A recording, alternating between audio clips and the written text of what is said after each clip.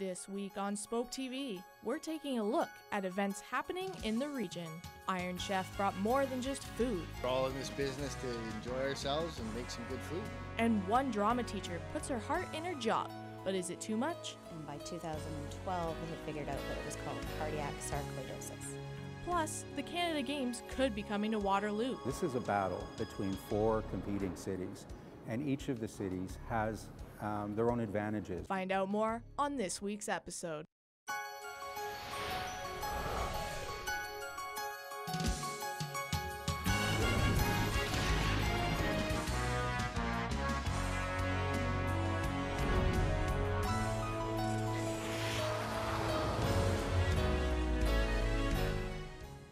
Hello, I'm Cassandra McNeil. And I'm Christina Bruce. We've got a great show for you today, but first up, Canada's 2021 Games are just 4 years away, but the decision on where it will be held needs to be chosen soon. Spoke TV's Justin Emmanuel looks at Canada's own little Summer Olympics. The Canada Games will be making another round in summer of 2021, and this time they may be coming close to home. The hashtag WeRally2021, according to Teddy Katz, the spokesperson for the region's bid committee, is a call to bring the community together early. This is a battle between 4 competing cities, and each of the cities has their own advantages and their own benefits that the Canada Games might look at as the reason to go to Niagara, to Sudbury, to Ottawa, or in our case, to the Waterloo region. Carla Naring, a local triathlete and runner, says there's still a long way to go, but the Games could still be more of a boost than an obstacle. I think there's a lot of things that are developing or still in the background. The Games will help us focus more on what is needed to make this a top-notch athletic community. Should we win the bid for the 2021 Canada Games, many of the region's facilities will come together to host the events, including here at Rim Park at the city of Waterloo. Katz believes that a hard-fought bid could be an ideal chance to put the region to the test. This is a perfect blend of, some might say, small town feel, a very, very friendly community, but also a very large community, a fast-growing community with close to 500,000 people living within this region. So we feel that we're bringing together the best of those two worlds. The final decision will be announced on February 28th. For Spoke TV, I'm Justin Emmanuel. Thanks, Justin. The Cambridge strike has marched its way across headlines. A resolution has been reached. Here's Tyler LaCours with a look at what the issues were and if the Cambridge outside workers and the city are both happy with the results. This past week, the City of Cambridge and the Canadian Union of Public Employees reached a deal to end a 6-day strike. The strike, which was the first of its kind in the city of Cambridge since 1978, brought closures to many of the public-run facilities in the area. Local president of the CUPE union, Raymond Burigana, explains his side of the strike. Well, I mean, it was all about fairness. It was about being able to, tell the city council and everything like that that we're underpaid. According to Burigana, outdoor workers were underpaid between 8 and 12% to their provincial comparisons. Cambridge Mayor Doug Craig also radiates the message of fairness being involved in the process of striking. But it wasn't the only reason why the city felt the need to get the deal done. It's about being fair. First of all, to the taxpayers, can we afford the demands of the union, which we could. And secondly, because of the fact that when people go on strike on the outside, they shut down all our arenas and pools. It's important to get things back to normal. So the new contract will see the city workers get a $1.25 initial starting raise, plus a 2% increase for every year in the duration of the contract, which expires in the year 2020. Well, I mean, I'd just like to say again, honestly, thank you for the public support. The support was overwhelming, and thanks for the city for listening to us. I mean, yeah, it was a bit of a struggle, but we're all grateful that they listened, and honestly, we got a good deal, and we're all really happy. For Spoke TV, I'm Tyler LaCours. Perfect. Thanks, Tyler. In other news, those who love to drink beer will love that Ontario is looking to have 80 more grocery retailers sell beer across the province. Ontario has decided to expand beer and cider sales to 80 more grocery stores. Right now, there are 130 grocery retailers across the province that are authorized to sell beer and cider. Currently, the Real Canadian Superstore on Highland, Sobeys Northfield in Paris, and Zehrs Cambridge are able to sell beer in the region. The government wants to create more jobs and help grow the economy through the expansion. Authorized grocery store locations will be announced in May, with sales expected to start this summer. Coming up after the break, find out what's happening in the fentanyl overdose crisis, what you should look for at home, and the teacher who puts her heart in her job. The increasing use of fentanyl, an issue that has been ongoing across the country, has affected many people due to overdoses. Spoke TV's Justine Fraser finds out the effects the drug has on people and how local clinics are aiming to help. With the recent increase in fentanyl overdoses, Ontario may see a rise in fatalities. The deadly opioid has become more widely available. 1 in 8 deaths among 18 to 34-year-olds in Ontario is now the result of opioids. Sanguine Health Centre provides safety and support for drug users, including those using prescription opioids. It's mixed. You can't guarantee that the same amount is in the same size. So if I have 2 points of fentanyl, one point can have a certain amount of fentanyl in it and the other point will not be the same amount. So if somebody uses a certain amount one time and then they think they're okay that time and they think they can use the same amount next time, it might be way more than what they were expecting. They provide opioid users with naloxone kits that will help them if they are overdosing. Greg Shantz has been using prescription opioids since he was 21. Now 27, he has experienced several overdoses, which taught him that fentanyl is hidden in many other drugs. You can press it into any pill, or you can cut it into any other drug, like cocaine or heroin. That's why it's so cheap. Like, that's why it's becoming such a problem, because it's like 800 times cheaper than heroin, and it's 300 times more powerful. For Spoke TV, I'm Justine Fraser. Thanks, Justine. Carbon monoxide is very dangerous, and detecting it is extremely important. Spoke TV's Brittany Bordelon finds out how a local man has helped spread awareness about the potentially deadly gas. Waterloo Fire Rescue reminds us that winter weather can increase the risk of carbon monoxide poisoning. John Percy from Waterloo Fire Rescue says carbon monoxide, otherwise known as the silent killer, is more dangerous than smoke from a fire. When there is a fire in the home, you can see it, you can taste it, your local smoke alarm will go off. But with carbon monoxide poisoning in the home, it's totally invisible. In 2015, after 6 years of hard work and determination, John Janak, founder of the Hawkins Janak Foundation, had a law passed enforcing CO alarms in every home across the province. Janak was personally affected by carbon monoxide in 2008 when his niece Lori, her husband Richard, and their 2 children, Cassandra and Jordan, passed away in their Woodstock home due to carbon monoxide. 8 years ago, it was not very well known by anybody.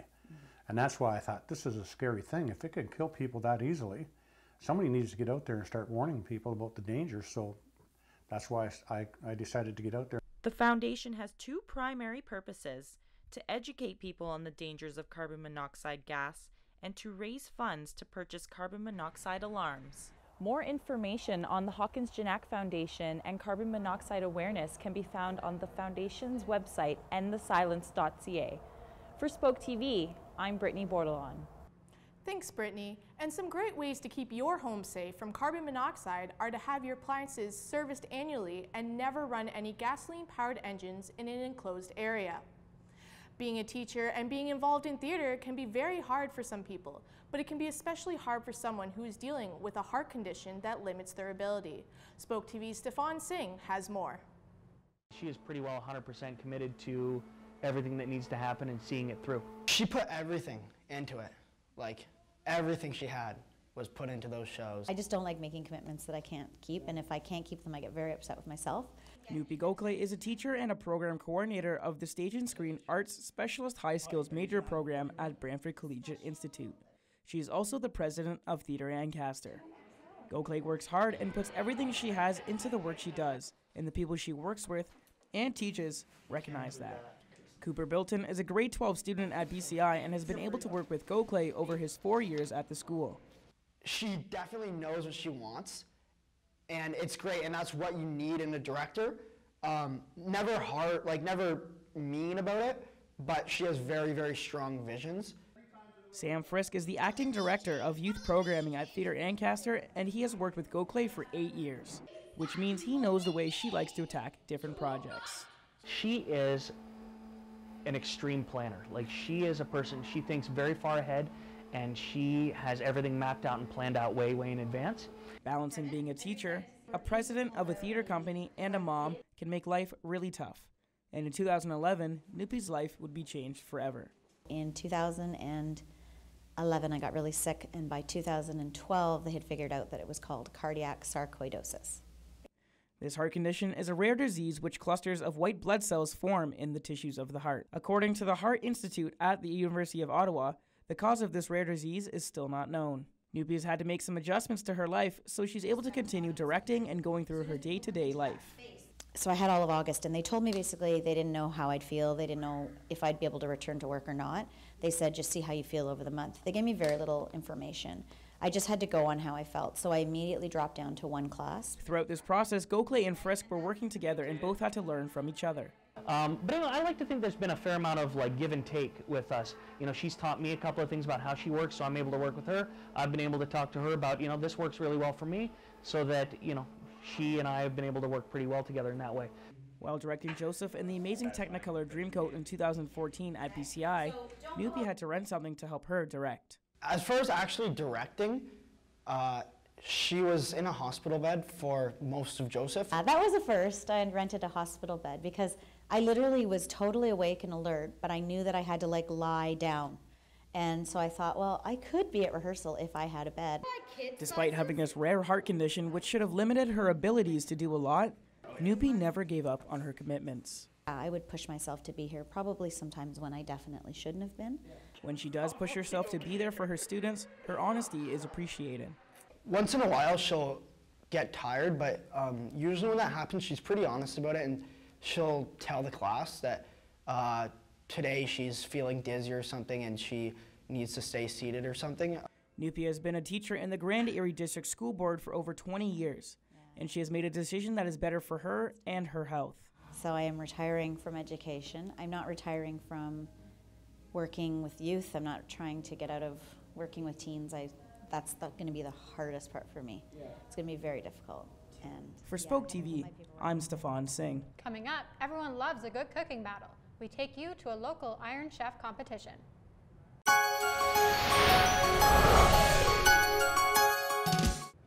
Conestoga College recently hosted an Iron Chef competition at Bingaman's. The event aims to bring attention to the culinary skills of Conestoga's students as they teamed up with the region's top chefs. Spoke TV's Maddie DeMart was there.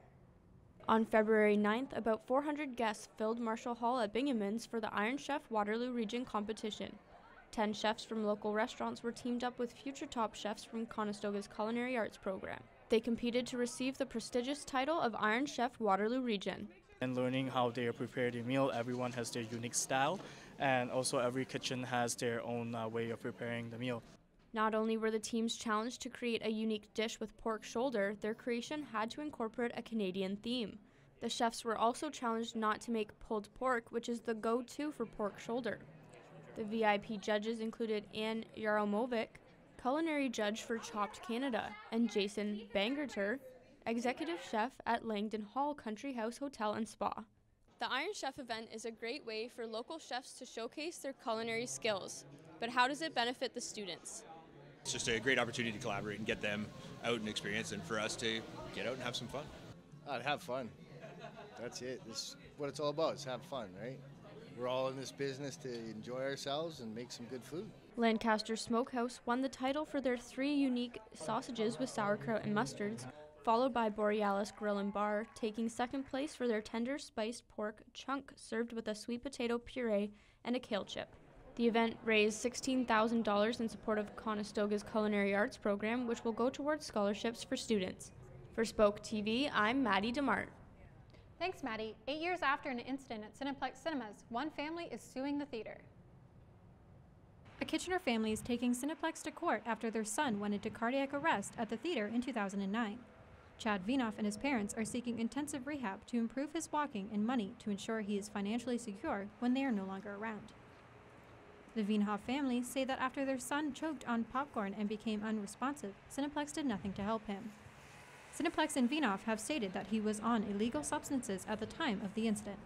No allegations have been proven, and a civil trial is set for March 20th. In sports, a hockey coach in Kitchener is helping kids break the ice on Canada's favorite sport. Now to Adam Reinhart on how free hockey for children was achieved. On a chilly November night at Kitchener's Sports World Arena, something truly heartwarming is happening on the ice. The Pioneer Park Panthers, a free-to-play, volunteer-led hockey club and learn-to-skate program for kids from lower-income families, is having practice. Founder and coach Steve Sanderson is proud of the program's growth. Oh, it's been growing immensely. We've started off with about 15 kids 15 years ago, and we're up to 145 kids. We outfit all their equipment from head to toe, all the ice time. Everything that they need is provided for free. Sanderson's passion is not only an inspiration to the kids he coaches, but to the volunteers he works with as well. He's really good with the kids, and with us he's really understanding of our schedules and stuff, so he's just overall a really great coach. Since its founding in 2002, the Pioneer Park Panthers hockey program has received numerous national awards, been featured on CBC's Hockey Day in Canada, and in 2009, founder Steve Sanderson had his name added to a permanent display in the Hockey Hall of Fame. Given the financial toll that hockey can have on any family, it's no wonder Sanderson's program is so popular. In my opinion, you shouldn't have to pay to play hockey, and it's free and it's lots of fun and it helps you with skill development. For Sanderson himself, however, the reward is as simple as it is moving. Just seeing the kids every day smiling. You saw them on the ice. They just love being out there. There's no pressure. For Spoke TV, I'm Adam Reinhart. We'll be back with a look at a local organization helping teens cope with bullying.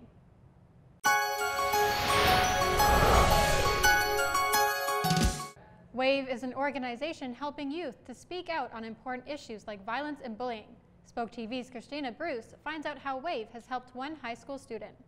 Like the summer before grade 7, I was friends with this girl. She was on my sports team. We spent every single day together. We lived really close to each other. Our parents were friends. And I would do anything for her. She was my best friend. I loved her so much. Hayden Cowie, a student at Cameron Heights, was friends with a girl since grade 7 until she realized she was in a toxic relationship. It would be the little things like we would be hanging out and she would say, "Oh my God, you're so stupid. You're just the worst." And she would call me ugly and just say things that I think she might have thought were okay or were just in good nature, but were really, really unacceptable and really rude. But then she realized something needed to change. And it got to kind of a tipping point where I just kind of decided that enough was enough. And it was actually after the WAVE presentation that I received where I realized that her behavior wasn't okay and the way she was treating me wasn't okay. So I stood up for myself and I said, "You can't treat me like this anymore. If you don't treat me better, I can't be around you anymore." And our friendship kind of just ended, and I was so much happier. I created better friendships, and I'm in a much better place now because of it. WAVE, which has been around since 2001, stands for Wellness, Acceptance, Youth Voices Empowerment. It is a program meant to help young people who are dealing with violence, mental health, or bullying. It is a support system run by Jennifer Durst and Rebecca Pister, who are both youth engagement facilitators of WAVE. Pister says that the most prevalent form of bullying happening now is cyberbullying. It's happening behind that screen. You see it on Facebook and on Snapchat and on Instagram, and it's just kind of everywhere, and it makes it so that the young people don't really have any release or any way to kind of move away from it. So not only is it the most prevalent, but it's kind of almost happening consistently. Durst says that the WAVE program is a place where young people can really make a difference, and it provides an escape from these issues. And knowing that if you're really passionate about something, that you have the power to make a change in your community, and WAVE really provides that for youth. Cowie says that WAVE's message is meant to impact those who are going through tough times. The most impactful message of our presentation is just kind of saying that, like, you're not alone. it's okay to ask for help. It's okay to admit that you might be struggling, because that was something that I never really did. So just telling people that it's okay. Just because you're struggling, it's okay. Things will be okay. Pister says that those who have come and gone through the program have seen the difference WAVE makes. I was cleaning out one of my rooms and I came across a letter that was written to me by one of our old youth as she was leaving the program, and it was a thank you letter, very heartfelt, just expressing how much the program had meant to her, but not just the program, but myself and Jen as well. So I think the relationships that we develop here are really strong, and they're very special, and they're very unique. For Spoke TV, I'm Christina Bruce. And now we go to Cassandra McNeil and Alan Broadhagen for what they thought about two movies that are fighting for Best Picture at the Oscars. Thanks, Christina. With 6 Oscar nominations, including Best Supporting Actor and Actress, Lion is a movie directed by Garth Davis. You were lucky enough to see it. Tell us a little bit about it. Yeah, it's based on a true story about a 5-year-old boy named Saru, who gets on the wrong train and gets taken 1,000 miles away from his family and home. Eventually, after going through a bunch of things, no one, let alone a child, should go through, he's adopted by an Australian couple. 25 years later, with only a few memories and a new technology called Google Earth, Saru goes on a journey to find his old home and let his family know that he's okay. So what did you think about it? I loved it. Dev Patel was fantastic as adult Saru, and Nicole Kidman is absolutely deserving of her nomination of Best Supporting Actress for her portrayal of Sue, Saru's adoptive mother. I think if you like a movie that's based off of a true story, Lion is that kind of movie for you. Another Oscar-nominated movie that is actually breaking records with 14 nominations is La La Land, and you saw that. What's that movie about? It's a modern musical about Mia, an inspiring actress, and Sebastian is a jazz musician that wants to open up his own jazz bar. And it tells a story about how their lives come together and how they kind of help each other through the trials of reaching their dreams. What did you think about that movie? I loved it. I saw it 3 times so far, and each time I leave the theater feeling different, and I thought that it brings new life into the genre and remains nostalgic without seeming tired. And the music has been stuck in my head ever since I saw it. You could really tell that it was Ryan Gosling and Emma Stone's 3rd movie together because their chemistry was on point. That's awesome. Yeah, it'll be really interesting to see which one wins Best Picture at the Oscars. It sure will. Back to you, Christina. Thanks, Cass and Alan. Taking a look at movies, IMDb has a list of 38 films coming up for 2017. The list includes anticipated movies like The Power Rangers, Justice League, Wonder Woman, and Beauty and the Beast. A new Pirates of the Caribbean, Thor, and Avengers movies are also on the way. If you're looking for some live local entertainment, Center in the Square is hosting 2 concerts by the Youth Orchestra and Bailman Place Sibelius on February 17th and 18th, Blue Rodeo on February 28th, and Alan Doyle on March 29th. You can get tickets for many artists coming to the Toronto area in the upcoming months. Coldplay is playing at the Rogers Centre on August 21st, and Justin Bieber will also be at the Rogers Centre on September 5th and 6th. And that's a quick look at your entertainment. I'm so excited about all the great stuff we have coming. Yeah, we have so many great movies and concerts to look forward to. Do you think you're going to go to any of them? I'll definitely look forward to it. I know I'm excited to see the new Pirates movie. Oh, I'm so excited for the new Wonder Woman. Well, that's all we have for today. Be sure to check us out online at spoketv.ca, YouTube, and Twitter. For Spoke TV, I'm Christina Bruce. And I'm Cassandra McNeil.